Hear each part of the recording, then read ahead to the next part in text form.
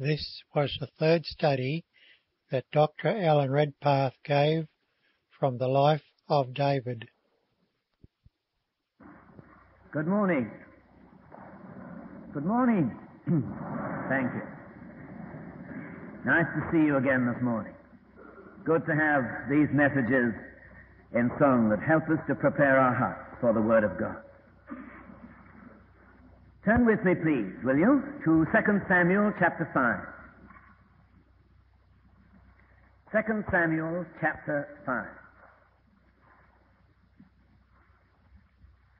Reading from verse 4, 2 Samuel 5:4. David was 30 years old when he began to reign, and he reigned 40 years. In Hebron he reigned over Judah 7 years and 6 months, and in Jerusalem he reigned 33 years over all Israel and Judah.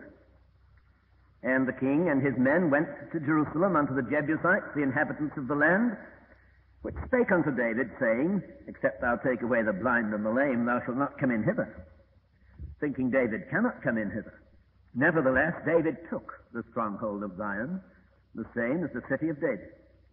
And David said on that day, Whosoever getteth up to the gutter, and smiteth the Jebusites, and the lame and the blind that are hated of David's soul, he shall be chief and captain. Wherefore, they said, The blind and the lame shall not come into the house. So David dwelt in the fort, and called it the city of David. And David built round about from Millo and inward. And David went on and grew great, and the Lord God of hosts was with him. And Hiram, king of Tyre, sent messengers to David, and cedar trees, and carpenters, and masons, and they built David an house. And David perceived that the Lord had established him king over Israel, and that he had exalted his kingdom for his people Israel's sake. Verse 17. But when the Philistines heard that they had anointed David king over Israel, all the Philistines came up to seek David. And David heard of it and went down to the hold. The Philistines also came and spread themselves in the valley of Rephaim. And David inquired of the Lord, saying, Shall I go up to the Philistines? Wilt thou deliver them into mine hand? And the Lord said unto David, Go up, for I will doubtless deliver the Philistines into thine hand. And David came to Baal-perazim, and David smote them there, and said, The Lord hath broken forth upon mine enemies before me, as a breach of waters. Therefore he called the name of that place Baal-perazim. And there they left their images, and David and his men burned them. And the Philistines came up yet again, Baal-perazim. And there they left their images, and David and his men burned them. And the Philistines came up yet again, and spread themselves in the valley of Rephaim. And when David inquired of the Lord, he said, Thou shalt not go up, but fetch a compass behind them, and come upon them over against the mulberry trees. And let it be, when thou hearest the sound of a going in the tops of the mulberry trees, that then thou shalt bestir thyself. For then shall the Lord go out before thee to smite the host of the Philistines. And David did so, as the Lord had commanded him, and smote the Philistines from Geba until thou come to Gaza. Let's look to God in prayer a moment. Speak, Lord, for thy servant heareth. Speak just now. Some message to meet my need, which thou only dost know. Speak now through thy holy word, and make me see some wonderful truth thou hast to show to me. For Jesus' sake. Amen. There's much on my heart that I would feel God would have me say to you this morning from this passage of Scripture. I'll need to speak in shorthand to get through. Hope you can follow. Excuse me if we go a little quicker, accelerate the pace, because the time is somewhat limited. We have moved on now in our studies in the life and character of David to a most strategic moment. He is now king over all Israel and Judah. And for the first time in the history of God's people, they are entering into the possession of all that God intended they should have in the land. And David is now undisputed king. And immediately David is crowned king over all Israel, things begin to happen. And things happened to David at that time which are exactly the same as the very things that happen in your life when Jesus has a coronation day in your heart. And we're going to look at these things this morning. In the course of the ministry of this week, as I prayed about it, knowing that I was following hard on the heels of a dynamic preacher last November, my very beloved friend Stephen Alford, I knew that he'd have precipitated a crisis anywhere. And I was quite sure that the crisis of the sovereignty of Jesus Christ had been hammered home to you in the power of the Spirit of God as few other preachers can. And I have been concerned in this ministry not so much to emphasize or present the crisis, but to present to you the life that has to be lived following the crisis.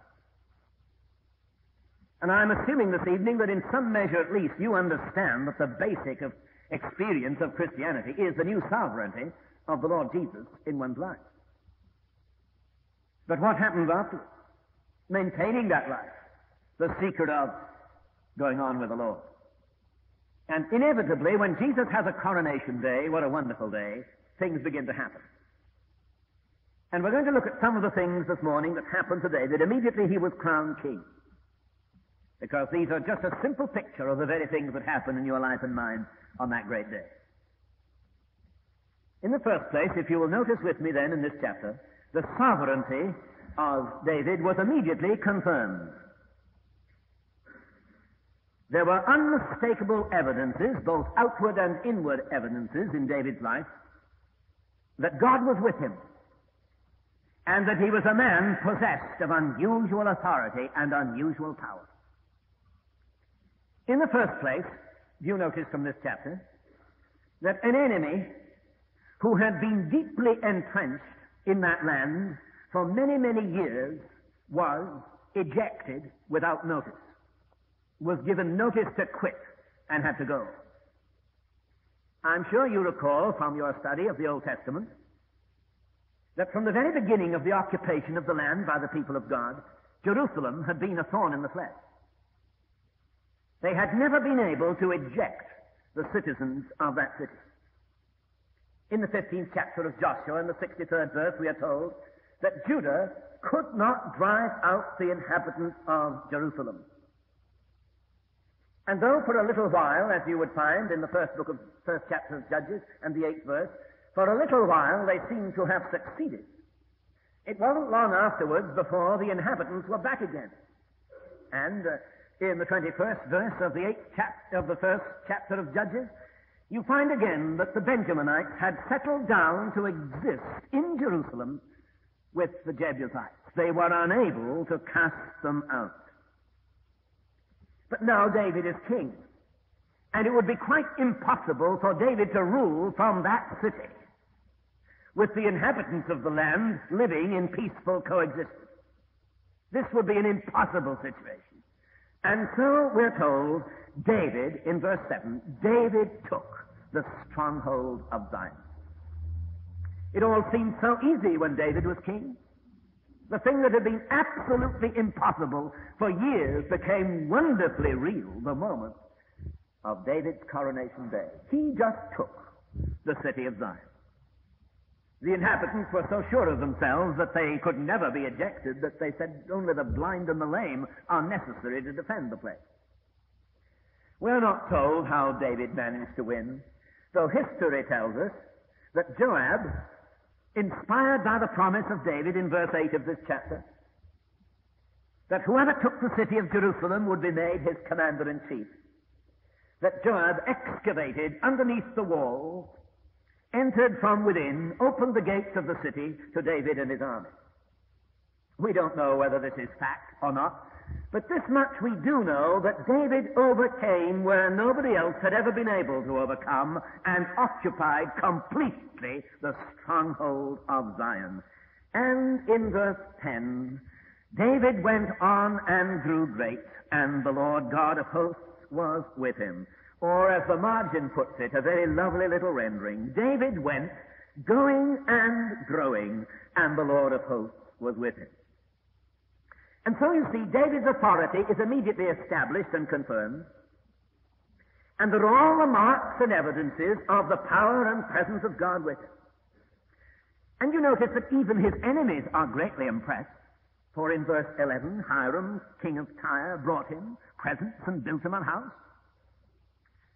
And it became impressed upon David's mind in the 12th verse of this chapter that the Lord had done all this for him and established him as king, not for his own sake, not that he might boast in his own authority, but for the sake of the whole land who were going to be blessed under his rule.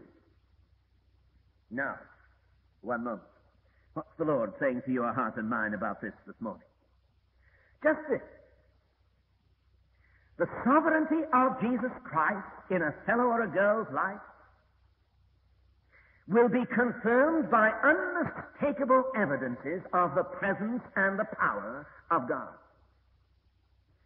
And the first thing that will happen will be that an enemy who has been deeply entrenched in your soul for many a long year, and whose dominion has brought you down time and time again on your face before God with a sense of humiliation and a sense of shame and a sense of awful hopelessness and awful defeat, will suddenly be ejected because Jesus Christ has stepped upon the throne of your life.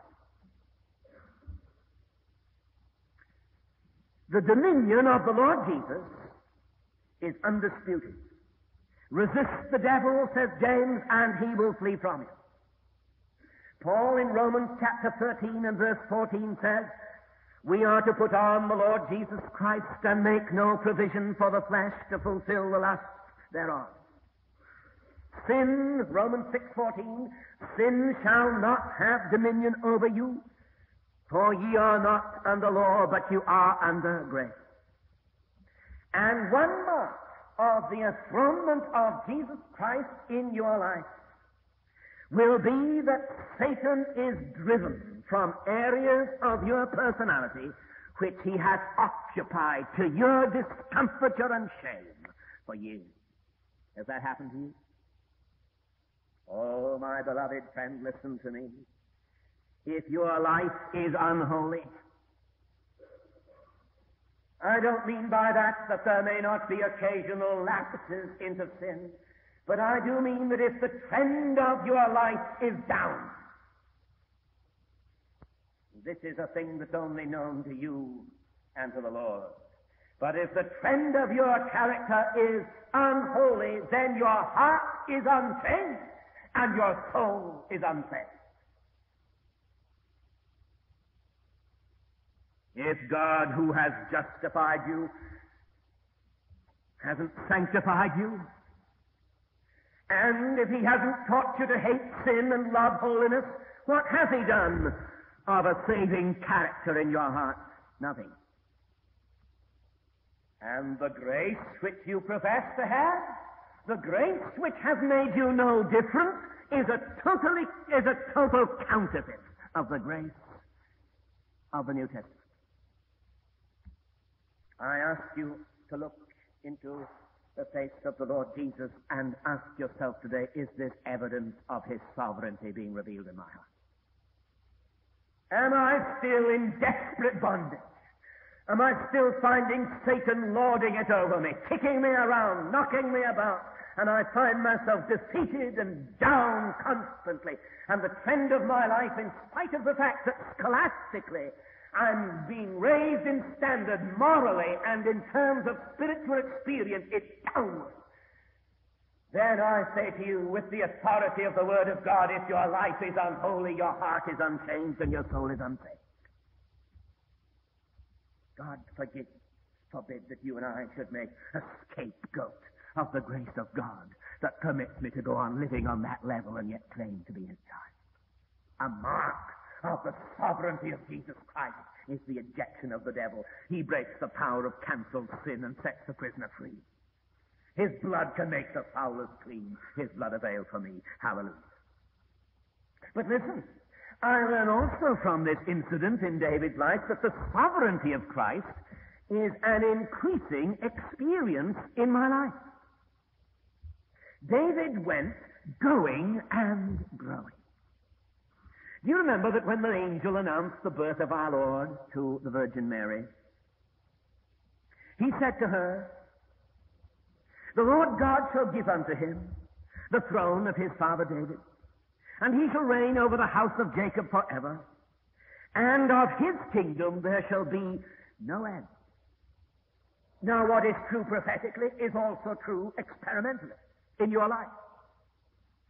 It is impossible to be a Christian without submission to the sovereignty of Jesus. Romans 10:9. If thou shalt confess with thy mouth the Lord Jesus, and shalt believe in thine heart that God hath raised him from the dead, thou shalt be saved. If thou shalt confess with thy mouth who? The Lord Jesus. Romans 14:9. To this end Christ both died and rose, that he might be Lord. I do not find any evidence in the New Testament at all to substantiate the idea that I may receive Christ as Savior, and then one day when it suits me, crown him as Lord. And this is one point upon which dear old Stephen Alford and I have thorough agreement. And I talk to him about the chorus that he teaches. And we have a little discussion. And now he says it doesn't mean that. That's all right, brother. I agree with you. I'm sure you don't mean that. Once thou hast been my Savior, now thou shalt be Lord. I don't find that in my Bible. It is absolutely impossible for a man to be born again without the citadel of self collapsing and Jesus stepping on the throne. That's regeneration. Nothing less than that. But wait a moment. That lordship is stamped and branded over an ever-increasing area of your life until one day you meet Jesus face to face. There's no end to it.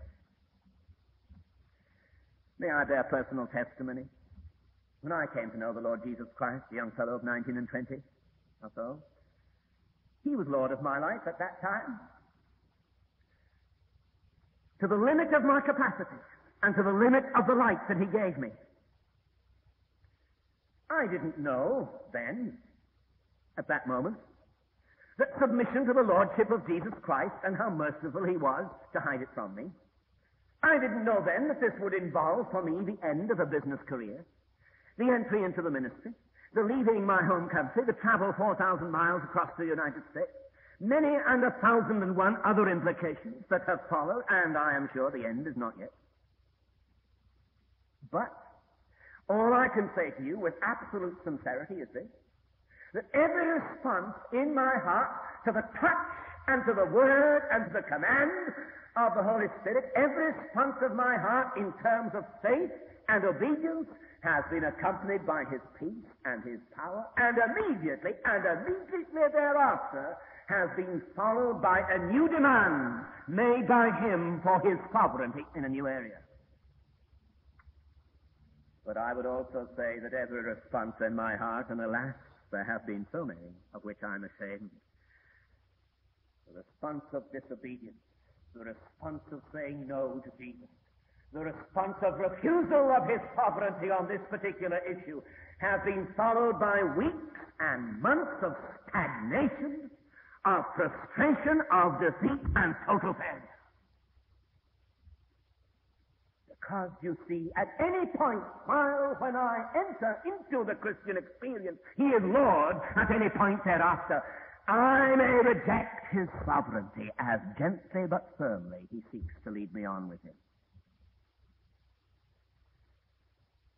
So then I learn from this portion from God's Word that the sovereignty of Jesus Christ is confirmed as he extends his rule and unfurls his banner over ever increasing areas of my life day by day.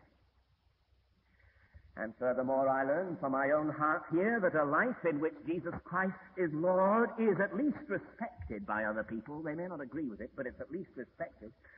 Sometime read the first chapter of Paul's first letter to the Thessalonian church, And in verse 8, you remember what he says about them? Ye were examples to all that believe. In every place your faith to Godward is spread abroad, so that we need not to speak anything. Now wait a moment.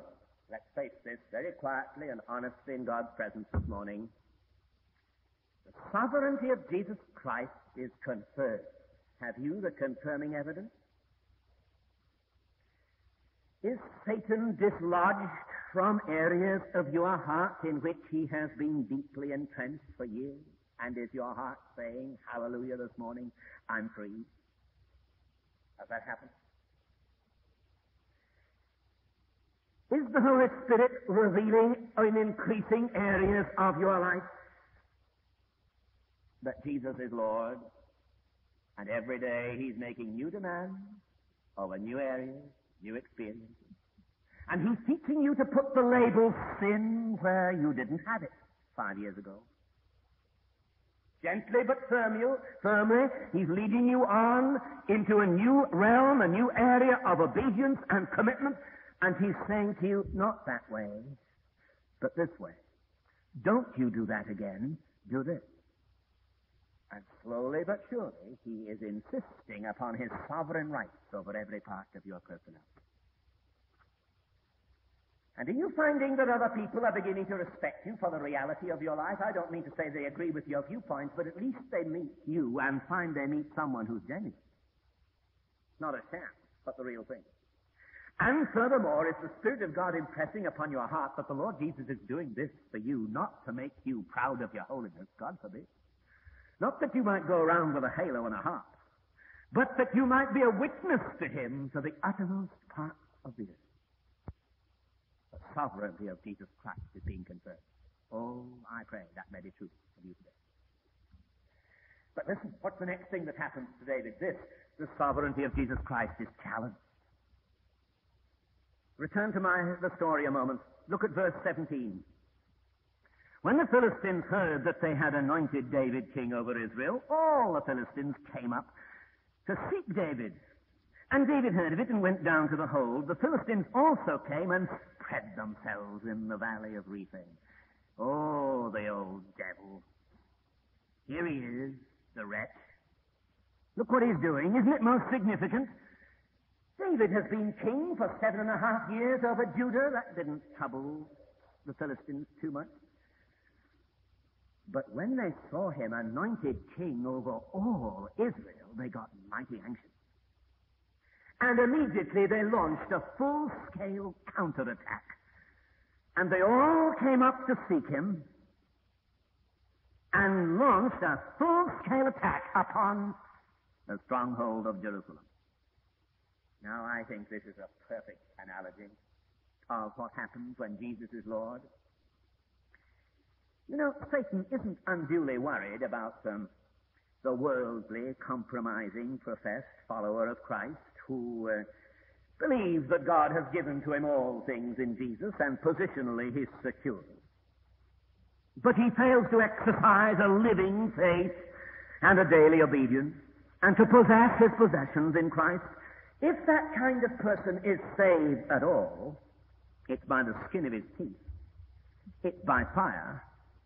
It's Romans 7 all the time. It's bondage. It's defeat. Oh, but you said that person cannot be a Christian. Wait a moment. Wait a moment. You don't become a carnal Christian when you're born again. The Corinthian church was carnal. It didn't start that way. I wonder whether any of us really are more deeply spiritual than at the moment of our new birth. Because if that new birth is genuine, I tell you, there's a broken heart. And I wonder if a man is ever more deeply spiritual at that moment. Do you ever pray as Cowper prayed in that wonderful hymn of his, where is the blessedness that once I knew when first I saw the Lord? Where's that soul-refreshing view of Jesus and his word? Oh, that moment of new birth was certainly not a moment of carnality. But as I said to you a moment or two ago, that while Jesus is Lord, there and then at the moment of your new birth, as you go on, at any moment, you may resist his sovereignty. You may reject his authority. And though you can never lose an eternal relationship which was established when you were born again, you can at any moment lose the sense of fellowship. And you lose the sense of his presence and the reality of his nearness, and you can cut off the source of all power from your life. Did I ever tell you the story about a day when I traveled in a little car in England, the sort of car I put on? You know what I mean? I see they're getting quite popular around here, though most of them come from Germany. But little car I put on, it was called a Singer. Strange name. Singer Bantam. 9 horsepower it had. 9 horses. Under the bonnet. Hood, I mean. Sorry. And I remember one day traveling in that little car, you know, up a mountainous hill in the middle of England. Up Derbyshire. And as we came to the bottom of this hill, there was a great big advertising sign which said, steepest gradient, 1 in 3. And I wondered if I'd ever make it. And then there was a picture on this advertising sign of a racing car going up this very hill. You could see it reproduced in this painting. And going up this hill at about 90 miles an hour, and above it said, Ethyl for power. Just try it. Ethyl being a particular brand of gasoline that we use in England. So I felt very confident because 20 minutes previously I had filled up the tank of my little Singer with Ethyl. So I put my foot on the floor and off we went at 90 miles. Oh, no, we didn't. As a matter of fact, it was pouring with rain, absolutely lashing down, like it did here the day before yesterday. Just streaming, just going on like that all day. And I went up this steep hill in my little car, and you know, halfway up the hill, a little drop of water got in the pipeline between the gas tank and the engine, and 5 of those horses died on the spot. And we chugged up the top of that mountainous hill at about a mile an hour, boiling and sweating, and when I got to the top and stopped with clouds of steam coming up from the car, I thought to myself, Ethel for power. Oh, but then I thought it wasn't Ethel's fault. She was all right. Wasn't anything wrong with her. Perfectly all right. There was no matter. The gas was perfectly okay. The only thing that was wrong was that in the course of an uphill climb, something had got into the line that communicated power from the gas tank to the motor, and everything died out. Look, friend, that's what I mean. And at any point in my Christian life today, as I talk to you 5 minutes after this meeting, I am capable on any issue of my life of raising my stubborn head and saying no to Jesus. And at that point, all the power of God's Holy Spirit is held back. I haven't lost my relationship, but I've lost my fellowship. Like a child in a home who's naughty and proud or bad-tempered, and immediately, if the home is a Christian home, that child will have administered on the portion of his or her anatomy designed from all eternity for the purpose. He will have administered to him justice. And he will go away howling, crying, yelling, not because he's been hurt, because his pride has been injured. And he'll go to some room and haul his head off until there comes to a moment when he's prepared to repent, and then what has happened? Do you mean to tell me that child is still not my child? Of course he is. But at that moment I have no fellowship, and he has no fellowship with his Father. And at any moment you may resist the sovereignty of Jesus Christ, and you will become a carnal Christian, and will be saved as by fire. It's not how I begin my Christian life, it's how I end it that's going to count. And I say to you, therefore, that the sovereignty of Jesus Christ is challenged by a tremendous counterattack from Satan. But listen, when that sovereignty is submitted to, and Jesus is king over all, then Satan launches all he can at the man who is determined to go on with God and determined at any cost to be a holy man of God continually. And if that is true of your life today, I say to you, don't be discouraged, my brother, my sister in Christ. Rejoice when you fall into divers temptation, knowing this, that the trying of your faith worketh patience, James 1:2. And will you remember, please, remember this, almost with bated breath, that this was exactly the experience of our Lord himself. anointed by the Spirit on the banks of Jordan, driven, mark you, by the same Spirit into the wilderness to be tempted 40 days by the devil, and then returning in the power of the Spirit into Galilee, says Luke chapter 4 and verse 14. Using no other weapon to defend himself and to stand against the adversary than is available to you and to me. Refusing every suggestion that he might defeat Satan in his deity, determined to defeat him in his humanity, standing as man for all his brother men, and resisting every insidious attack of the enemy, driven by the Holy Spirit into the wilderness, filled with the Spirit, driven by the Spirit, returning from the battle in the power of the Spirit. Fullness, the capacity, has become power, the experience, by the wilderness testing from the devil. It's exactly what happened to Jesus. It's exactly what will happen to you. Fullness, which might be the same word for the absolute sovereignty of the Lord Jesus in your heart. Fullness, driven by the Holy Spirit into the wilderness, and that could well be going on in some heart here today, in spite of all the wonders of the fellowship of this place. Oh, the wilderness of your soul. Driven by the Spirit in the wilderness, but returning in the power of the Spirit into Galilee. For the capacity of fullness has become the experience of power through mortal combat with your enemy.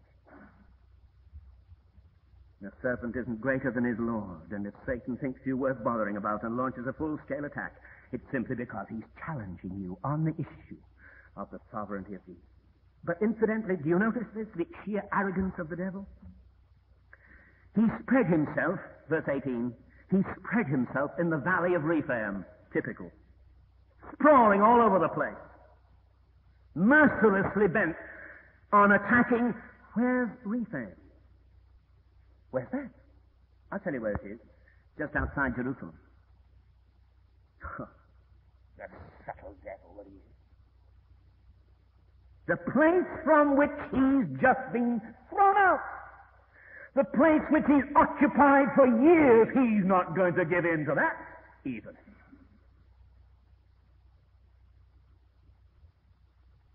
Listen, Satan isn't concerned about the side issues of your heart, of your life.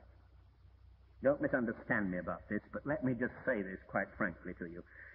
I don't think the devil's too much concerned when the Christian stops smoking, and stops swearing, and stops drinking, stops going to shows, and gives up all this kind of thing. I don't think the devil cares too much about him. Thinks he's reforming himself. Doesn't bother Satan too much, that. When you join a fundamental evangelical, Bible-believing and blood-washed fundamentalist premillennial, pre-tribulation church and sign all the creeds they ask you to sign, the devil isn't too concerned about you. Doesn't bother him. Now listen, don't get me wrong, I'm not advocating any of those things. But I say to you, listen to me. When Satan is ejected from your heart, and when the child of God begins to get desperate about his unholy thinking, about his passion and his lust and his thoughts and his desires, and he begins to use that language of Charles Wesley, which has almost gone out, alas, from our hymnody these days. Oh, that in me the sacred fire might now begin to glow. Burn up the dross of base desire, make the mountain flow. O thou who at Pentecost didst fall, do thou my sins consume. Come, Holy Ghost, on thee I call. Spirit of burning, come. Burn up the dross of base desire and make the mountain flow. I tell you, Jesus said, Mark 7:21, from within, out of the heart proceed evil thoughts, adultery, fornications, murders, thefts, covetousness, wickedness, deceit, lasciviousness, evil eye, blasphemy, foolishness. All these come from within and defile the man. The devil laughs at us if we think we're separated and sanctified because we've stopped going to shows and stopped drinking and stopped gambling. Good that you've stopped them all. But let the heart cry, alone with God in some lonely spot. Oh God, create in me a clean heart. Renew a right spirit within me. Oh God, cleanse me from the foulness and all that's going on in the temple, which is the temple of thy Holy Spirit. Let a man get concerned about the Jerusalem, and I tell you, Satan launches a counterattack right there. Concern himself about side issues. But brother, if you are concerned, listen to me, about going out to the mission field or going anywhere in Christian work, and you're determined to be a holy man of God continually, and nothing less is adequate. If you're concerned about that, Satan's mighty anxious about you today. The sovereignty of Christ is challenged. Now I've only time in 2 or 3 minutes to put to you the other side of this tremendous issue. The sovereignty of Christ, praise the Lord, is communicated. How? In the hour of the enemy's challenge, how does Jesus Christ come at the moment? The trouble with me, says somebody, is that while in my heart I hate myself for it afterwards, the trouble is that when the devil attacks me, he knows he's got me because I want to follow him. And my trouble is that when I'm tempted at that moment, I just want to go down, so down I go. That's my bottom. And Satan's on me so fast that I've no time to do anything about it. He's won me. He's won the ally of my heart, and I've gone right along with him gladly. And then an hour afterwards I say, what a fool I've been. And I go to God and I weep, and I do this and that and this, and I'm knocked around like a football. You mean to tell me that's God's purpose for your life? Oh, no. How is the sovereignty of Jesus communicated? Do you notice, going back to the story, that one attack follows another? Verse 18, the Philistines also came and spread themselves in the valley of Rephaim. Verse 22, the Philistines came up yet again and spread themselves in the valley of Rephaim. Isn't the devil a mean cur? At it again. Won't lie down, won't admit defeat, won't acknowledge he's beaten. He never will.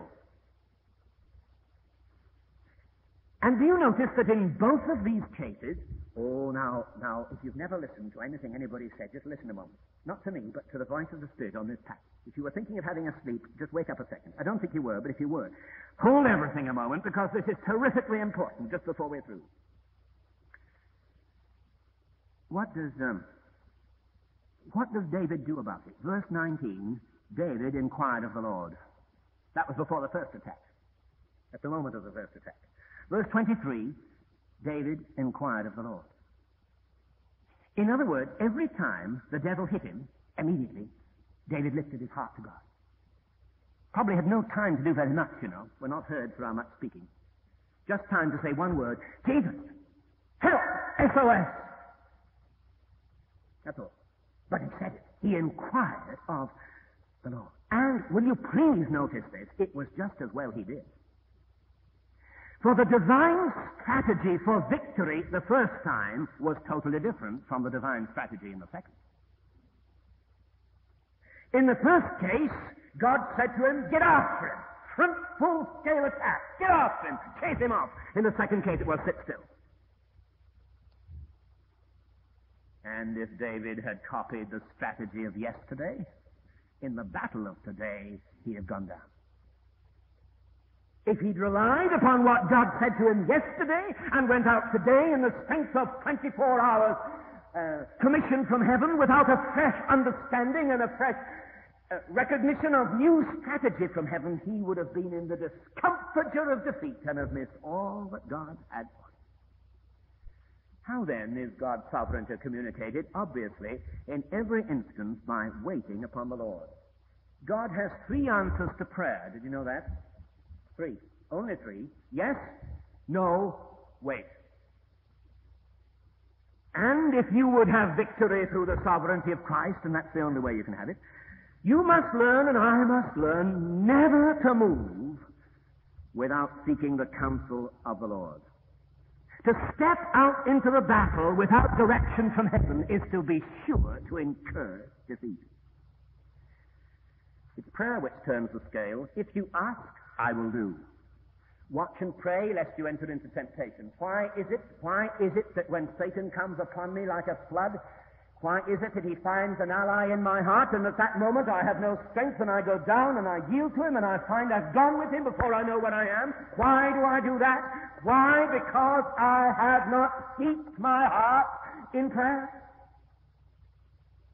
Because I haven't established the throne room, the place of the altar, the place of waiting upon God, that this hasn't become part of my very life, and my devotional life is undisciplined, untidy, irregular, tired, weary, only a few minutes tagged on to the end of the day, and the result is I have no spiritual forces to stand against his attack. David inquired of the Lord. And brother, if at the moment of temptation, when he hits you hard, at that moment, if you've been soaking your life in disciplined prayer, there's always an answer from the Word of God ready for him in the moment of attack. It is written. It is written. Do you remember what Joseph said when he, in prison, was tempted? He said, I cannot do this thing. Well, he could have done it. But because of what he was, and because of his walk with God, and because of God's purpose for his life, I cannot do this thing. And when Satan attacks me hard, the devil that he is, and comes at me, and I'm not prepared for him, and he puts across my line some insidious thing, I can answer and say, devil, I cannot do it. I'm a child of God. I'm a child of a king. That answer from the Word flashes into your soul at the moment of Satan's attack. For the Lord Jesus will never suffer you to be tempted beyond that you're able to bear, but with he will provide the way of escape. And all that is based upon the fact that you have learned in your daily walk with God to set up a disciplined prayer life in which you build up heavenly resources and equipment ready for every emergency and every attack of the devil. But may I say this very quickly to you? I learn here in this that victory in one battle does not guarantee victory in the next. Remember that? No strength is imparted to me in yesterday's victory which remains over for today. The children of Israel relied upon the manna of yesterday and kept it. It bred worms and stank. And if I rely upon yesterday's outpouring and yesterday's infilling for today's battle, that's exactly what happened to me. The flesh profiteth nothing. It is the Spirit that quickens. We have this treasure in earthen vessels, that the excellency of the power may be of God and not of us. 2 Corinthians 4:7. And you and I always and inevitably and every day until we meet Jesus face to face will be weak and hopeless and useless and futile and absolutely inadequate, and yesterday's victory does not impart one little bit of strength for today's battle. And when God communicates power through his sovereignty, he doesn't give me something apart from himself. This is what he does. He communicates his life, his own life. For Jesus said, the Spirit of truth, he dwelleth with you and shall be in you. I will come to you. In that hour you shall know that I am in my Father, ye in me, and I in you. John 14:16. And the Lord, listen, who knows every move of the devil, knows all his strategy, has watched him coming to attack you, indeed has permitted him to come near to you and touch you, is the Lord who is able to bring grace to match that need at that moment. One last thing and I'm through.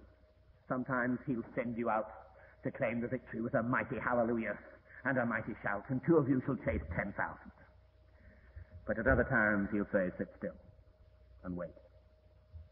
Wait for the sound of the going on the tops of the mulberry trees. What's that mean? Wasn't it the sound of a going that took place in an upper room at Pentecost when 120 disciples were there and there was a sound of the rushing mighty wind? And that's how God communicates his sovereignty to us, by the inflow of the power of Holy Spirit, conviction and authority into the life of the man who's waited upon him. Tell me, folks, is there a sound of a going in your heart today? I wonder. Prayer becoming more real to you, Jesus coming nearer to you, the conviction of the Spirit gripping your heart, the awareness of His presence, the hunger for holiness, the desire to be all that God would have you be. These are the sounds of a going. Every thought of holiness is thine alone. And these deep longings in your soul, as deep cries unto deep in your heart longs for God's best, are all the evidence of the sound of a going. Then what does the word say? Bestir yourself. Bestir yourself. Set the breeze, set the sail to catch the breeze. Bestir yourself. Get moving. Get moving. Obey. Trust. Get out into a life of obedience and commitment. For be sure of this, that wherever there's been a crowning day in your heart, that day is accompanied by a new outpouring of the Spirit in your life. And Satan, though he never accepts defeat, is no match for the Holy Spirit. And greater is He that is in you than he that is in the world. Let's pray.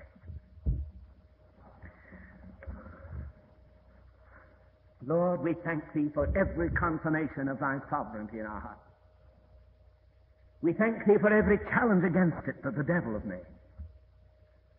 But we thank Thee for the communication of Thy sovereign life in the power of the Holy Spirit. And may it be true that every one of us, as it was of David, that we have gone on, going and growing, and the Lord of hosts is with us. And now may grace, mercy, and peace from Father, Son, and Holy Spirit be our portion, now till Jesus comes again. Amen.